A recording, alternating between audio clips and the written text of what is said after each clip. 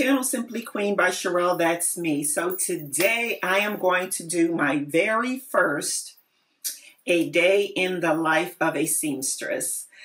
So I don't know how this is going to turn out, but I am going to give it a shot. So it is the weekend and it's early morning.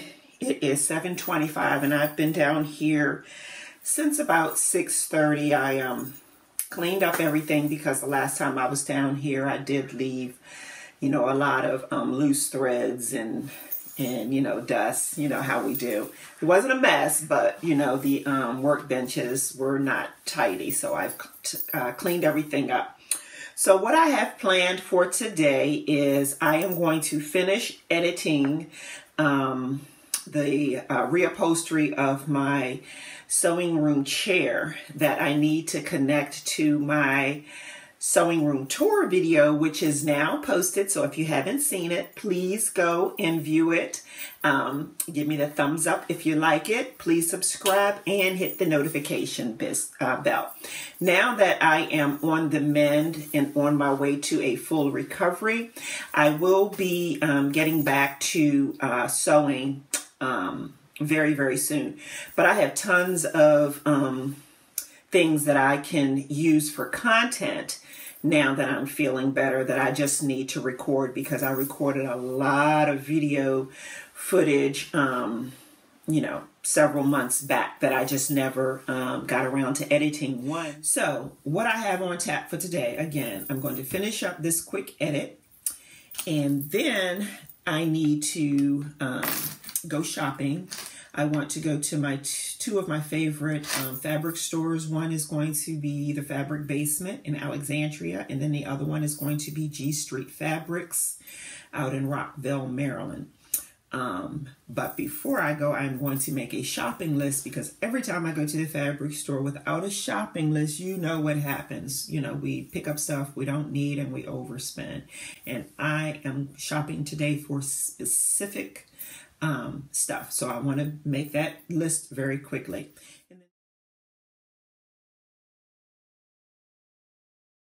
So I am on my way to Alexandria, Virginia to go and look at some specialty fabrics at a little shop owned by my Nigerian friend.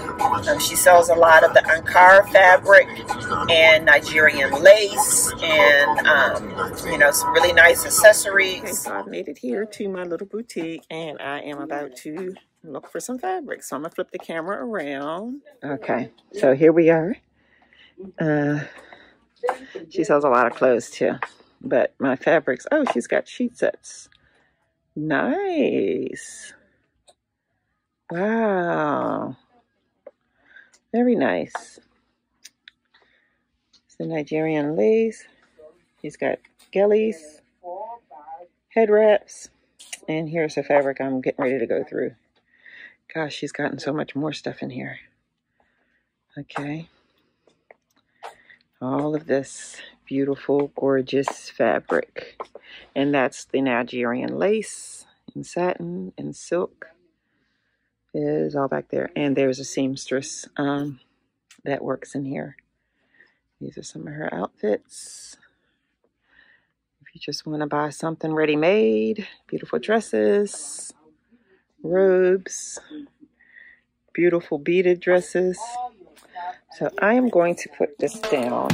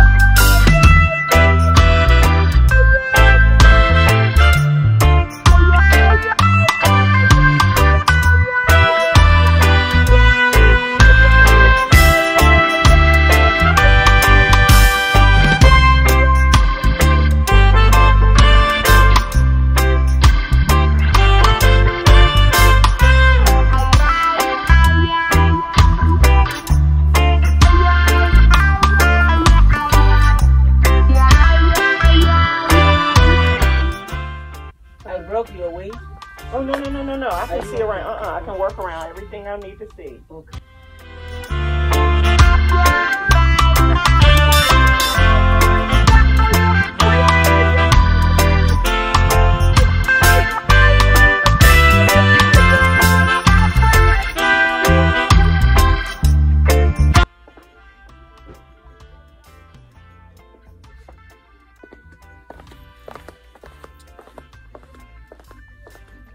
Have you been home? Been back to your country? No, I'm planning to go December. Oh, December. Okay. Yes. Good. When you go Christmas times, it's more better because at that time you can have a lot of fun. Okay. So, Is it makes a difference for the cost? yes, and that, oh no, that one too, you spend a lot. Oh. Like plane fare, they charge a lot. But it's okay. This has to be cut. This one It's has- 12? It's 12. Yeah.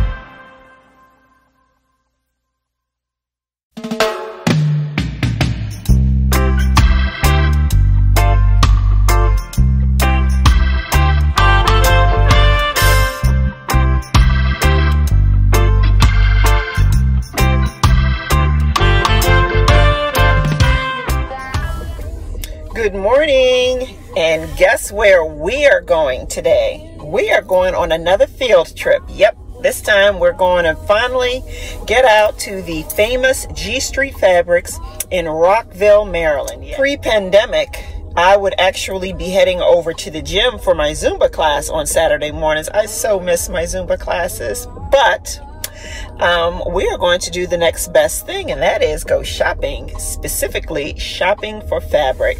So yesterday I took you guys on a field trip with me to my specialty fabric store shop in Alexandria, Virginia, to Wren's Queen, and that is where I purchased my Ankara fabric. That's the African print fabric, and I picked up a few other pieces as well. I'm actually planning to go back to her shop. She's closed on Sundays, so maybe the early part of next week, because when I got home, I really wished I had purchased all of the fabrics that I picked out. So I'm going to go back and get them before I forget which ones they were. So today we are in the market for satin fabrics for, you know, what I'm preparing to release hopefully sometime next month. And this is going to be a limited collection. I'm only going to offer these pieces for a limited amount of time. So today I'm in the market for some satin, and I need some rib knit fabric. Rib knit fabric is kind of hard to find in multiple colors. If a fabric store carries it at all, then it's usually just in the black, white, or gray. So I'm hoping that G Street Fabrics offers the ribbed knit in multiple colors. Otherwise, I'm going to have to take my chances and order online. So my car is nice and warmed up, and we are getting ready to hit the highway. Okay? All right. Bye-bye. Yes, good morning. May I have a large vanilla iced coffee, please? Okay. That'll be all. Okay, first window. Thank you. Gotta have that iced coffee before I hit the highway.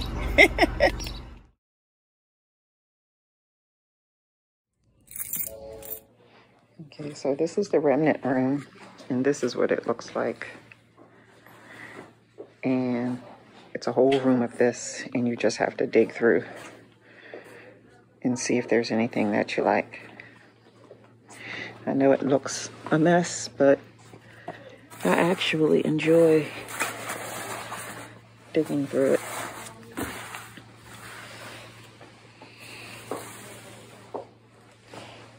This is nice. I'm going to add this to my cart. And Liz. Hello. Yeah. Oh, yeah. There it is. Thank you.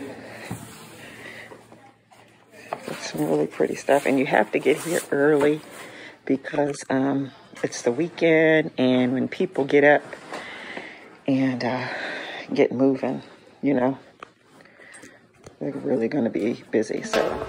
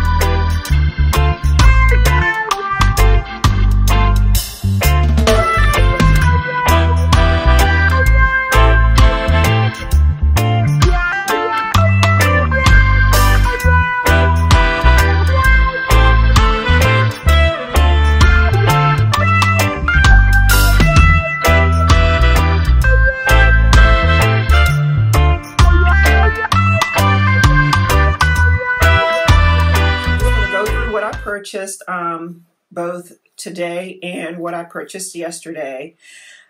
I did not find much of what I was looking for at G Street Fabrics today. I did get one piece of satin, and it wasn't much yardage. It was like 2 yards, but I did find some really nice pieces. So I'm going to start with the G Street Fabric today, and they're all on my lap, so I'm going to try not to knock everything over. So I got this really nice fuchsia. This is stretch poplin. It's very nice.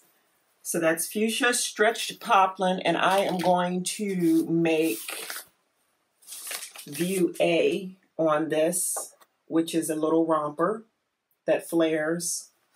So I'm going to make that. This called for, I'm going to make a size large, and it called for 2 3/8, and I believe this is just under 3 yards. So I definitely have enough for that. Next is this beautiful piece of charmeuse. It's very lightweight, very nice. It's very nice quality. I got 3 yards of that, and I am going to make a dress out of this.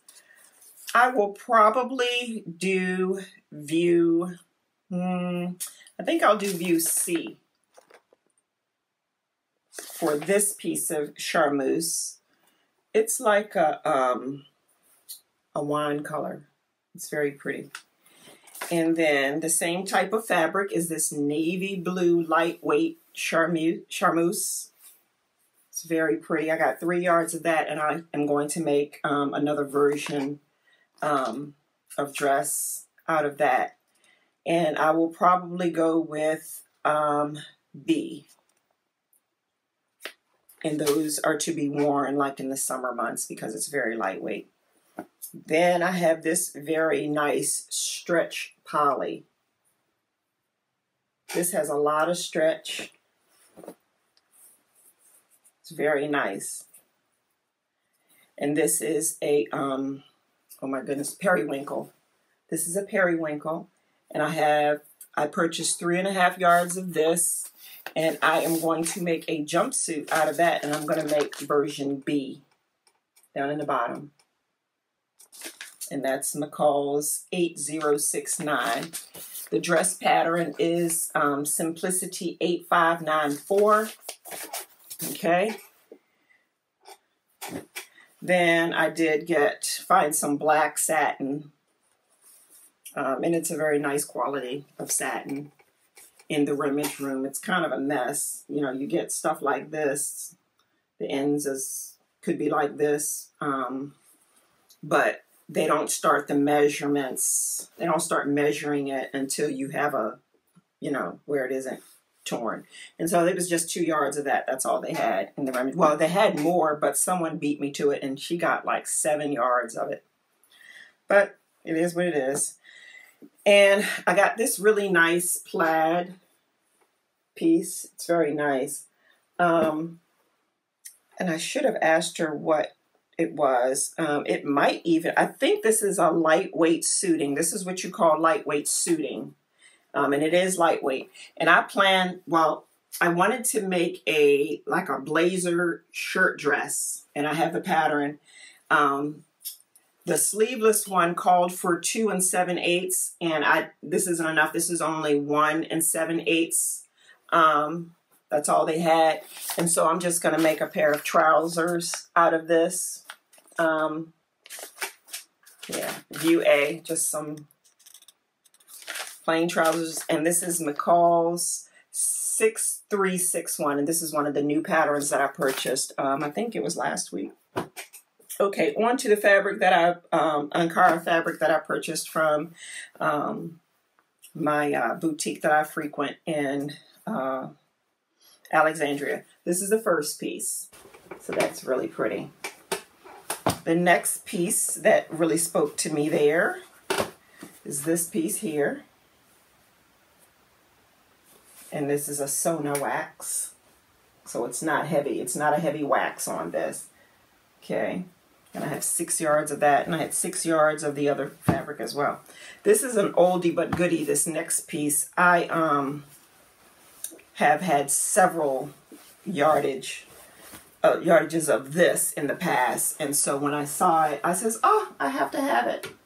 Because everything that I made out of this print, I sold. So this fabric, and by the way, all of this fabric is for me, except the black satin. No, the black satin will be something that will be mine too, but it's going to be a demo. But all of this fabric that I'm showing today is for me. So I went fabric shopping for myself. I have no idea what I'm going to make out of this, but it'll be something. And then this piece spoke to me. This is another piece with a lot of yellow in it, and purple and black. And this is a Holland Tex Dutch. So this one is very nice. It's not heavily starched either. Okay. Again, I have no idea what I'm going to make out of that. So it'll be hanging around.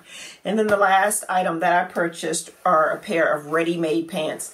This print is one of my favorite prints in Ankara fabric as well. I think I had 3 pairs of ready-made pants out of this.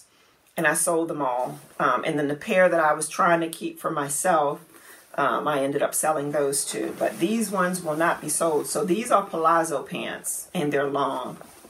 And so I'm looking forward to finally being able to wear them. Okay. And so that's all of my fabric from my fabric haul over the past week, I guess. All right. Take care.